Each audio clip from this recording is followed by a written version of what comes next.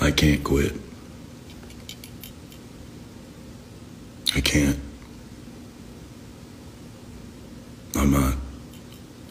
To be quite honest with you, I think I'd die.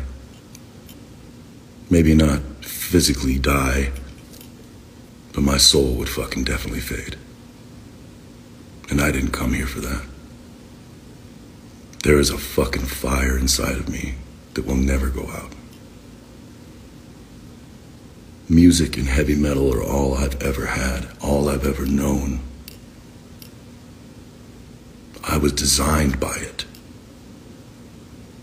When all the rest of the world kept betting against me, underdog day after day after day, I found solace and sanctuary in bands like Metallica and Pantera, Alice in Chains, Danzig, the list goes on and on.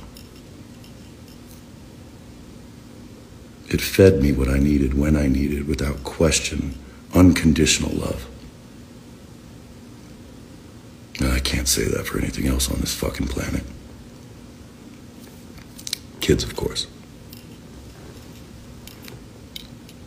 I've been a million places, and I've shook a trillion hands.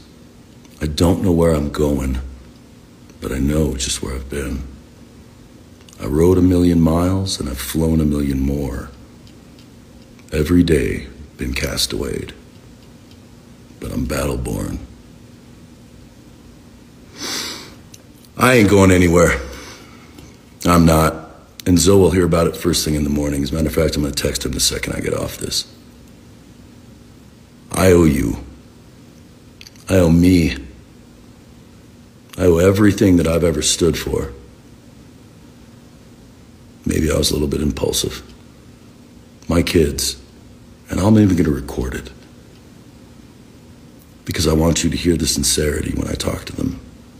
Not going to record the whole thing, but I do. I think that they'll thank me for it. In the ways that I'm not there, I am there in others. I hope you all will forgive me for rambling and taking this on. But I wanted to tell you, the few hundred that are on here, be proud. Seriously, be proud to be a knucklehead. Be a death punch fucking fanatic. I am. I was wooed from the fucking day I heard the riff off the front of the Bleeding. All the shit I've been through, the trials and tribulations, the things that I have accomplished, the things I haven't, the time I've lost and the time I have yet to fucking come.